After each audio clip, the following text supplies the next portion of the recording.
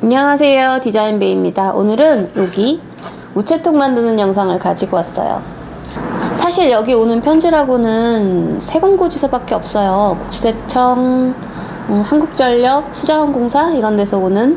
그런데 우편물 꽂아둘 데가 없으니까 집배원 아저씨께서 고지서 이렇게 꼬깃꼬깃 꾸겨가지고 문고리에다가 살짝 끼워두시더라고요. 그러면 잃어버릴 염려도 있고 또 잃어버리면 가산세도 물어야 하니까 겸사겸사 유튜브 영상도 찍고 싶고 해서 하나 만들어 봤어요. 형태는 이렇게 심플하게 만들었고요. 여기 구멍으로 집배원 아저씨께서 우편물을 넣어주시면 저는 이쪽에 옆에 문을 열어가지고 우편물을 꺼낼 수 있게 만들었어요. 심플하고 색깔도 빨갛게 잘 나와서 마음에 들게 나온 것 같아요. 이거 만드는 영상 하나하나 찍으면서 만들었어요. 과정 보여드릴 테니까 끝까지 봐주세요. 주로 작업실에 오는 편지는 세금고지서니까 편지 봉투가 넉넉하게 들어갈 정도면 될 것 같죠? 편지 봉투 사이즈는 가로 21cm, 세로 10cm네요. 우체통의 한쪽 길이는 최소 22cm 이상은 되어야 될 것 같아요. 생각해둔 디자인을 간단한 스케치로 그려보고 사이즈를 정해줍니다. 스케치업으로 그려서 디자인 비율과 느낌을 먼저 확인해봤어요.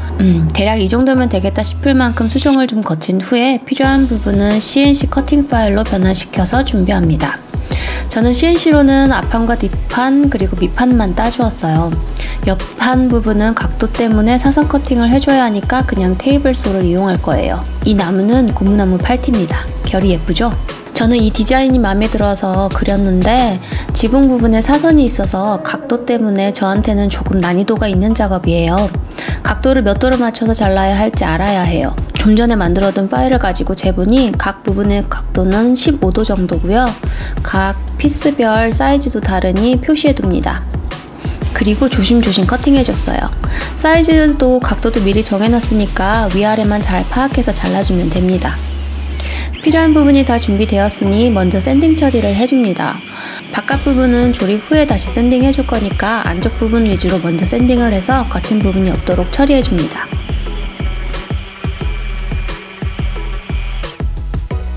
샌딩이 끝났으면 가조립을 해봐야겠죠?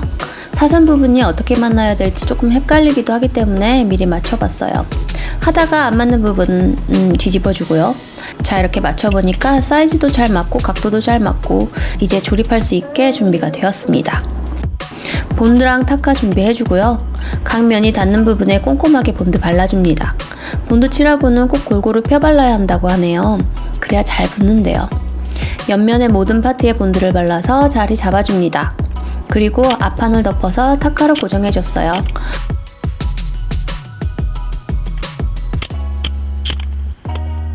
앞판에 타카를 다 박은 후에는 뒤집어서 똑같이 본드 칠해주고 타카로 뒷판도 고정해 주었어요. 자, 이제 조립은 다 되었고요. 좀 더 단단하게 체결이 되려면 본드가 마르는 동안 클램프로 좀 조여놔야 되겠죠? 집게형 클램프 가지고 왔는데 이게 참 단단해서 제 양력으로는 벌리기도 만만치 않습니다. 자꾸만 튕기네요. 양손으로 붙들고 단단히 조여서 잡아줬어요. 이날은 이렇게 해놓고 퇴근했습니다. 다음날 하루 동안 조여놨으니 아주 튼튼하게 조립이 완료됐어요. 색을 칠할 거기 때문에 샌딩기로 한번 갈아주는데 까먹은 게 있네요. 타카 친 부분에 퍼티로 메꿔줘야 타카 구멍 자국이 없어지겠죠? 목공 퍼티로 타카 자국 표시 안 나도록 꼼꼼하게 메어주고 손으로 박박 문질러서 평평하게 만들어줍니다. 이제 다시 샌딩을 제대로 해봅니다. 옆면 지붕 부분은 나무가 맞닿는 부분이기 때문에 조립할 때 약간의 단차가 있어서 신경 써서 샌딩해줬어요. 샌딩의 필요량과 왕도는 저도 정확하게 말씀드릴 수는 없고 사람마다 다른 것 같고 저는 제 마음에 들 때까지 합니다. 마지막은 솜샌딩으로 샤프한 모서리 부분 한 번씩 갈아서 부드럽게 쳐주었어요. 이런 부분은 모서리 대패를 사용하거나 트리머 같은 걸로 굴려주는 방법을 사용하시던데 지금 이 우체통 디자인에는 둥근 모서리가 안 어울릴 것 같아요. 그래서 저는 손으로 마무리하는 정도로만 해줬어요. 이건 옆에 뚫린 부분에 끼워 넣을 판이에요. 우편물 꺼낼 때 올리고 내려야 하기 때문에 CNC로 구멍이 있는 사각형을 따줍니다. 이렇게 작은 거 딸 때는 집게 클램프로 가공물을 물려서 쓰기 편한 이 작은 CNC를 사용합니다. 잘 나왔죠? 이 판을 여기에 끼워줘야 하는데 사이즈가 안 맞네요. 홈파기를 5mm 두께로 했어야 하는데 3mm로 했나봐요. 저 이런 실수 자주 해요. 3mm짜리 MDF로 하나 더 딸까 생각했는데 그냥 샌딩기로 갈아서 두께를 맞춰보기로 합니다.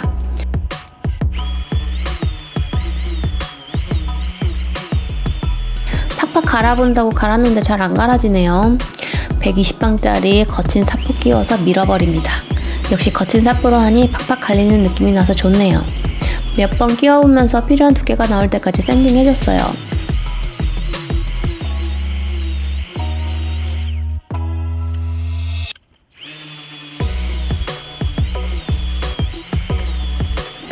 이제 좀 들어가나 싶은데 부드럽게는 안 들어가니 다시 한번.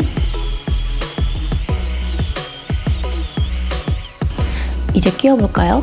부드럽게 잘 들어가죠? 색칠까지 올리면 좀 덜 들어갈지도 모르니까 살짝 과하다 싶게 갈아줬어요. 이제 색을 칠해줘야 하는데 시켄스랑 아크릴 중 뭘로 할지 선택장애가 왔어요. 시켄스는 지난번에 사용을 해봐서 나무결을 잘 살려줘서 예쁠 것 같은 감은 오는데 아크릴은 어느 정도 컬러가 나올지 감이 잘 안 오더라고요. 고무나무 결이 예뻐서 그대로 살리고 싶은 마음도 들고, 그런데 그래도 우체통은 빨간색이어야 되잖아요. 빨간색이 아닌 건 우체통이 아닌 것 같아요. 뭐 어차피 내가 쓸 거 경험 삼아 아크릴로 과감히 도전해보기로 했어요. 이제 아크릴을 준비해주면 되는데 아크릴이 많이 굳어있네요. 산지 별로 안 됐는데 왜 이럴까요? 그래도 못 쓸 정도는 아니니 빨간 우체통을 포기할 순 없죠. 아크릴이 많이 굳어있어서 망하면 어쩌나 싶은 생각이 들기는 했지만 그래도 한번 정하면 포기할 수 없어요. 과감하게 팍팍 발라봅니다. 다행히 완전히 굳진 않아서 물을 타서 녹이니 붓에 묻어 나오네요. 살살 결 방향대로 칠해줍니다. 우려했던 것과 다르게 나무의 결도 많이 죽지 않은 선에서 컬러가 예쁘게 나왔어요. 그냥 봤을 땐 아크릴이 조금 밝다 생각했는데 나무에 발라보니 살짝 톤 다운돼서 제가 원하는 빨간 우체통이 예쁘게 만들어질 것 같네요. 앞면, 뒷면, 옆면 모두 꼼꼼하게 발라줍니다.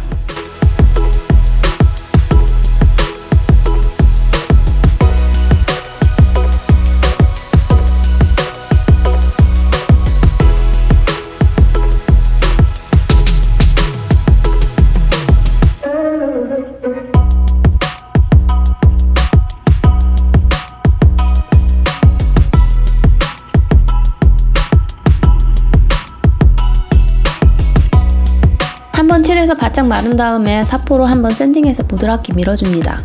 나무에 물기가 있는 소재로 컬러링 해주면 나무가 마르면서 거칠어지는데 손으로 한번 쓱쓱 문질러주면 부드러워져요. 개인적으로 전 이때가 가장 좋아요. 한번 칠하고 마른 후에 손 샌딩 해주면 작은 노력으로 엄청 보들보들한 촉감을 느낄 수 있거든요.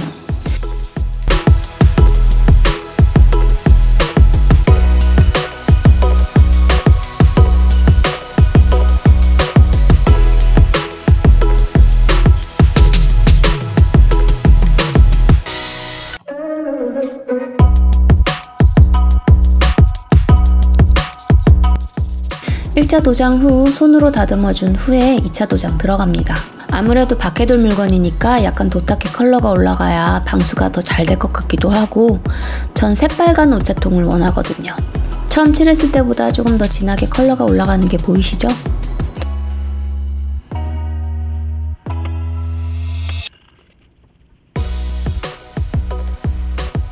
(2차) 페인팅이 마르는 동안 글씨를 만들 거예요.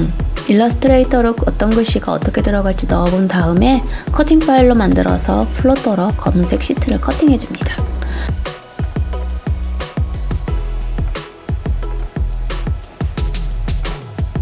커팅이 완료된 시트는 필요 없는 부분을 제거해줬어요. 큰 글씨는 뭐 어렵지 않게 쓱쓱 떼주면 되었는데 작은 글씨는 너무 작네요. 글씨가 같이 따라 나와서 조금 애먹었습니다. 이럴 땐 조금씩 수술이 필요해요. 섬세한 수술 중입니다. 필요 없는 부분이 제거 완료되면 보조 시트를 붙여서 준비해둡니다. 보조 시트 밑종이를 떼서 글자 위에 붙여준 후에 잘 떨어지는지 한 번씩 확인해줘요. 잘 떨어지죠?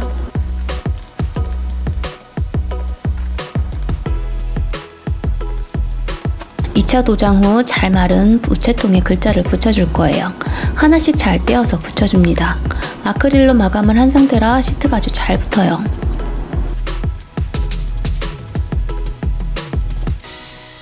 짜잔! 이렇게 해서 우체통이 완성되었습니다. 이제 집 배운 아저씨가 납세고짓을 어디다 끼워야 될지 고민하지 않으셔도 되겠죠? 오늘 영상은 여기까지고요. 요즘 유튜브 영상 찍으려고 이것저것 만드느라 참 재밌는 시간을 보내고 있어요.